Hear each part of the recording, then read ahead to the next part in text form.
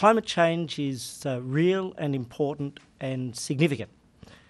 Cost of living and the cost of electricity are real and important and significant for families, most especially low-income families.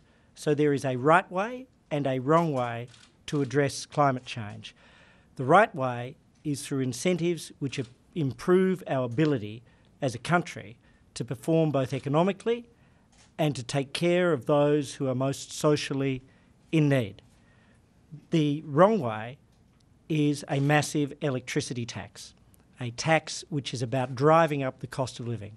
So what we have done is crafted a position for Australia which shows that we share our fair share, we do the right thing by the planet, we also do the right thing by families. To that extent, I want to briefly set out why we have done what we have done, how we will get there, and what we are doing as a nation. And it's a story about which Australia should be proud. What this shows is Australia's share of global emissions. China and the United States clearly have the vast bulk of emissions. Australia is here, as Julie said, at 1.3%. This is a very interesting proposition, the idea that Australia has grown since 1990 through to now. Our real GDP has almost doubled, or has doubled. Our emissions per person are well down, and our emissions per unit of GDP have halved. That story is often not understood, that Australia has made massive strides. Then this is interesting. This is how we have closed the gap over on our 2020 target. In 2008, when the justification for the carbon tax was put in place, it was 1.3 billion tonnes, which Labor said we needed to find for the period between 2012 and 2020.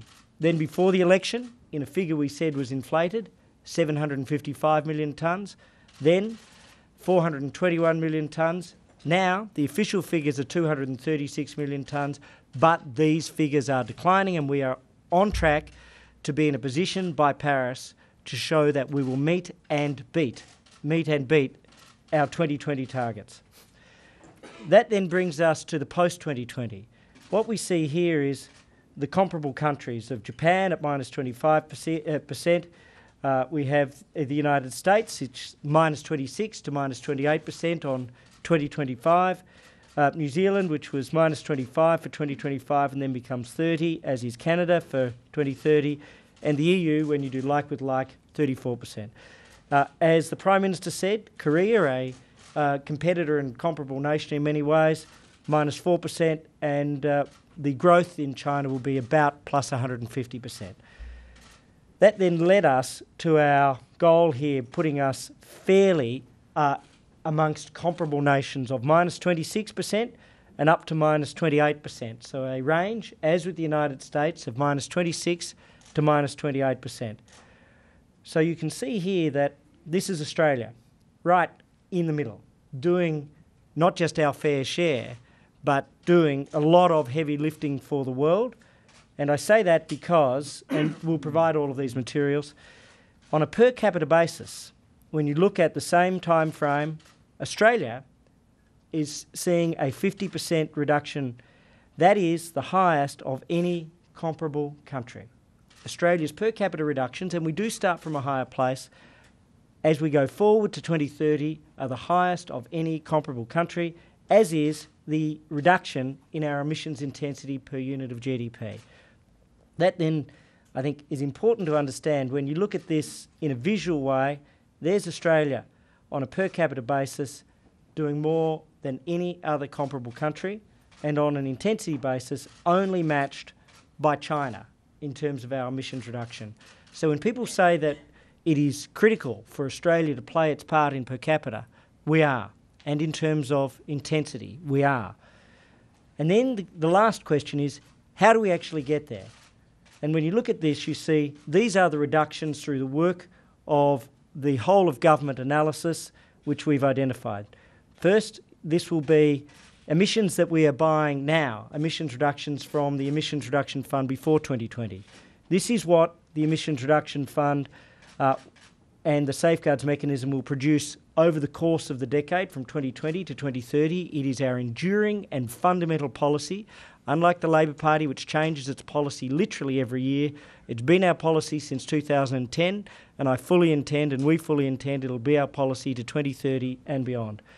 There's also, as outlined in the White Paper, the National Energy Productivity Plan, the vehicle efficiency measures, which will be developed, the ozone and fluorocarbon measures. Those measures are coming as part of the next round of Montreal Protocol and have the support of the refrigerants industry. But we are doing this without increasing the price of refrigerants. The Labor Party, in many cases, doubled and quadrupled the price of refrigerants and therefore had a huge impact on farmers, on dairies and on small supermarkets with their carbon tax.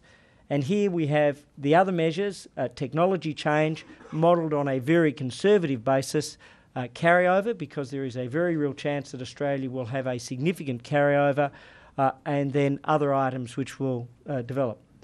We modelled to 26, and then we realised that there was sufficient surplus that we could go to 28. So like the United States, who will have a minus 26 to minus 28% target, theirs is 2025, ours is 2030. So what we've shown here is we can do this, and we do this without a carbon tax. The Labor Party has one big thing here. They have a stack of carbon tax. They have an electricity price. So the next election will be about a choice, reducing emissions in a way which can help Australia be part of the world task, but without a tax on families, or a tax on families, a tax on businesses, a tax on electricity. The choice is clear. We're doing the right thing by Australia, we're doing the right thing by the world, but we're doing it in a way which is responsible.